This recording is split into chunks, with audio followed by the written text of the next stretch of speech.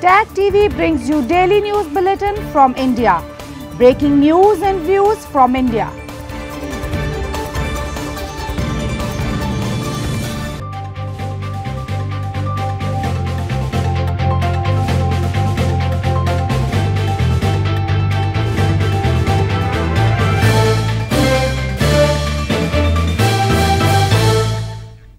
Good evening. Welcome to South Asia Newsline. I'm Surabhi Sharma.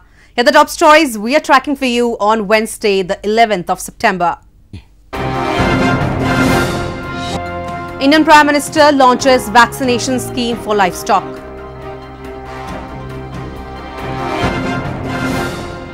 Activists in Geneva highlight rights violations by Pakistan in Balochistan.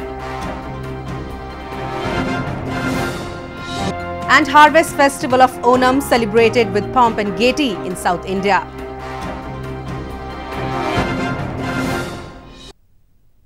And now for all the details.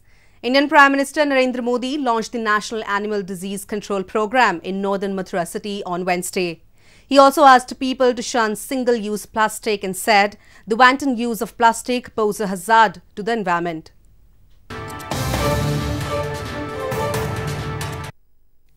Indian Prime Minister Narendra Modi inaugurated host of programs including the National Animal Disease Control Program or NADCP on Wednesday in northern Mathura city. With 100% funding from the central government till 2024, the NADCP program aims at vaccinating over 500 million livestock against foot and mouth disease. The program has targeted vaccinating 36 million female bovine calves annually in its fight against brucellosis disease. Asking people to shun single-use plastic, Prime Minister Modi said the wanton use of plastic posed a hazard to the environment and had led to livestock and fish being killed. अब हमें single use plastic यानी ऐसी plastic जिसको एक बार उपयोग करके हम फेंक देते हैं, उससे छुटकारा पाना ही होगा। हमें ये कोशिश करनी है कि इस वर्ष 2 अक्टूबर तक अपने घरों को, अपने दफ्तरों को, अपने कार्यक्षेत्रों को सिंगल यूज प्लास्टिक से मुक्त करें। Prime Minister Modi earlier this week, while addressing the Conference of Parties to United Nations Convention to combat desertification, also spoke of India's resolve to end single-use plastic and urged other nations to embrace the cause as well. The government has pledged to eliminate single-use plastic by the year 2022. In its strong rebuttal to Pakistan's allegations on Kashmir issue at the United Nations, India emphatically asserted on Tuesday that Jammu and Kashmir was an internal matter and called out Pakistani delegation for giving a running commentary with offensive rhetoric of false allegations and concocted charges against New Delhi. Rebuting Pakistan's claims at the United Nations Human Rights Council or UNHRC, India on Tuesday reiterated that the revocation of Jammu and Kashmir's special status is its internal matter. Describing Pakistan as the epicenter of global terrorism, India called out the Pakistani delegation for giving a running commentary with offensive rhetoric of false allegations and concocted charges against New Delhi. Speaking at the 42nd session of the UNHRC in Geneva, India's Vice Minister for Foreign Affairs Vijay Thakur Singh said that Jammu and Kashmir Civil Administration was ensuring basic services and essential supplies and restrictions were being eased. One delegation here has given a running commentary with offensive rhetoric of false allegations and concocted charges against my country. The world is aware that this fabricated narrative comes from the epicenter of global terrorism, where ringleaders are sheltered for years. This country conducts cross-border terrorism as a form of alternate diplomacy. Pakistan's Foreign Minister Shah Mahmood Qureshi earlier at the session racked up the Kashmir issue, asking the rights body not to remain indifferent to the situation. He also demanded an international investigation into the situation. Tensions between India and Pakistan escalated ever since India revoked Jammu and Kashmir's special status under Article 370 last month and bifurcated it into two union territories. Moving on, Baloch political and human rights activist lambasted on Pakistan for atrocities against the Baloch people, calling its outcry over the Kashmir issue as hypocrisy. They held a briefing on the humanitarian crisis in Balochistan on the sidelines of the UNHRC session in Geneva on Tuesday.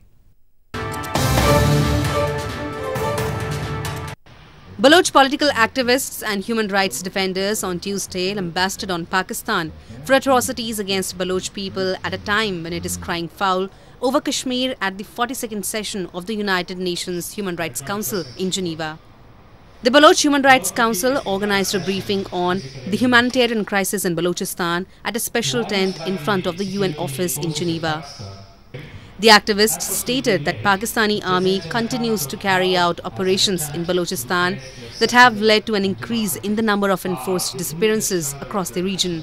तो उसकी जो foreign minister है शामुत कुरैशी उन्होंने जो speech दिया है absolutely तो वो बलूचिस्तान के हवाले वो बलूचिस्तान का जो किस्सा है वहाँ पर जो ज़्यादती हैं वहाँ पर जो लोग मर रहे हैं जो लोग सालों साल गायब हैं तो उसके हवाले से तो वो नहीं बोलेगा इसलिए हम यहाँ पर हैं इसलिए हम दुनिया को उसकी जो झूठ है वहाँ पर उसको साबित करने के लिए हम यहाँ पहुँचे हैं.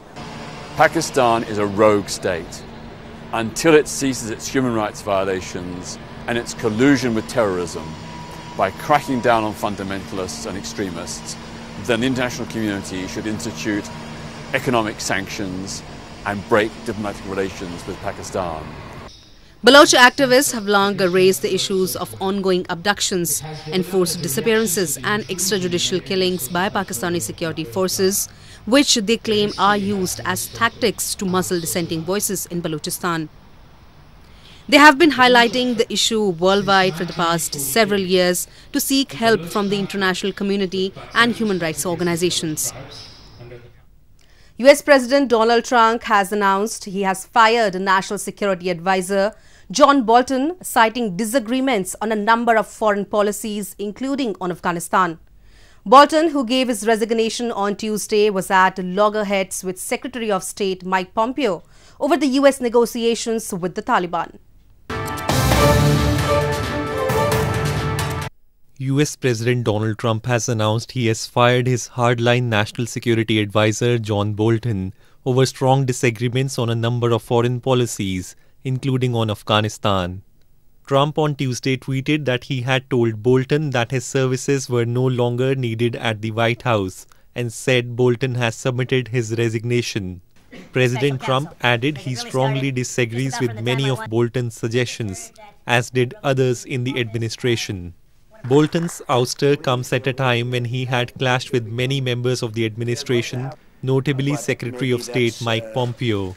He was at loggerheads with Pompeo over the US negotiations with the Taliban to withdraw American troops from Afghanistan, the US media reported.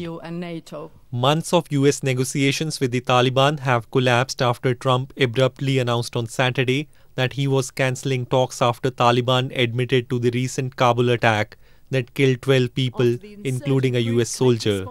The talks were aimed at securing a peace deal to end nearly 20 years of war. And he's from Sri Lanka.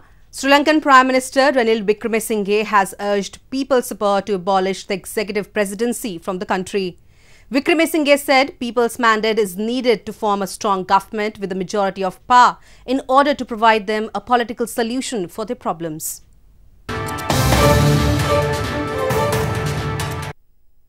Sri Lankan Prime Minister Ranil Wickremesinghe has urged people's support to abolish the executive presidency in the country. Wickremesinghe on Tuesday said people's mandate is needed to form a strong government with a majority of power in order to provide them a political solution against the executive presidency and the ethnic problems, local media reported. The Premier further added that although the promises he made earlier during 2014 and 2015 elections have already been fulfilled by the current administration, his United National Front government did not have the majority to abolish the executive presidency. The remarks by the Premier comes when the island nation is set to hold its presidential election between November and December. President in Sri Lanka is both the head of the state and head of the government. Since 1978, most Prime Ministers have served as mere deputies of the executive presidency, while at times served as the de facto head of government. Archbishop of Canterbury, Justin Welby, on Tuesday visited the Jallianwala Bagh, the site of British colonial-era massacre, and said it was a deeply humbling experience and provoked feelings of profound shame.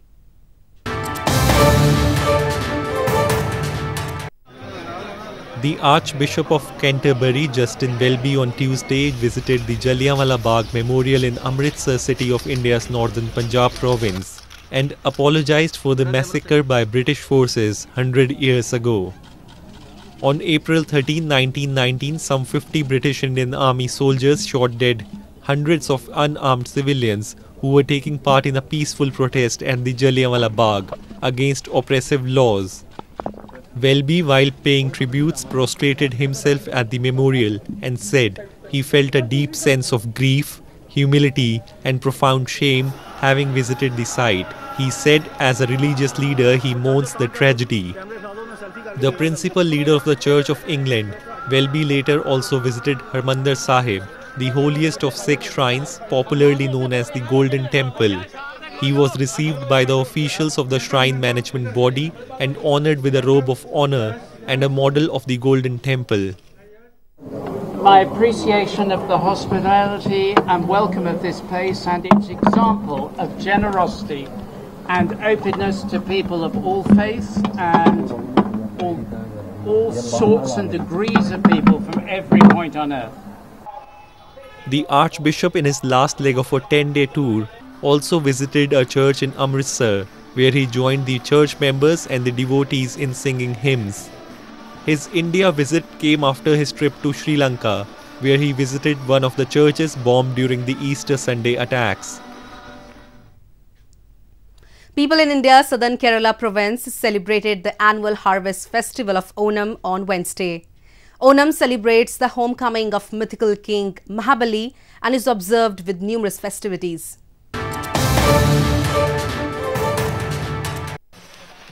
People in India's southern Kerala province on Wednesday celebrated the harvest festival of Onam with fervour and gaiety. Markets in the capital Thiruvananthapuram city were seen buzzing as residents prior to the celebrations bought new clothes and home decors for the occasion. Those who celebrate the harvest festival bathe, offer prayers, participate in dances and draw floral decorations outside their homes. People also participate in fun activities like beating drums and swinging on the occasion. Throughout this week, it's Onam for us. We are friends are coming from leave and we are sparing time with them, and we don't have assignments and other pressures from our colleges. So we are very happy. On the Thiruvonam day, we wake up, we design the Pookalam, which is the floral decoration that we do in front of our homes. Then we visit all the nearby temples. This is the ritual that we follow. One of the major highlights of the festival is the traditional Grand Fest called Onam Sadhya that consists of a variety of local dishes such as rice, sambar and rasam. Sadhya made specially on Onam is served on banana leaves on the occasion. The festival traditionally celebrates the homecoming of mythical king Mahabali, who is believed to come from the netherworld to check on his citizens. Well, that's the way it was in South Asia this evening. Before we conclude, the top stories once again. Indian Prime Minister launches vaccination scheme for livestock.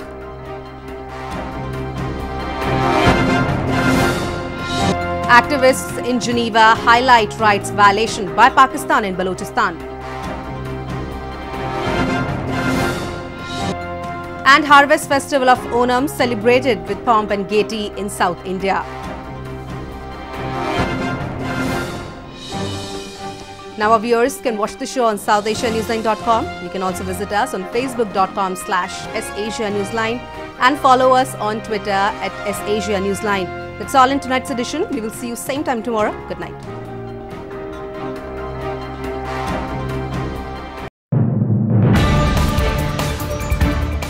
Tag TV brings you daily news bulletin from India. Breaking news and views from India.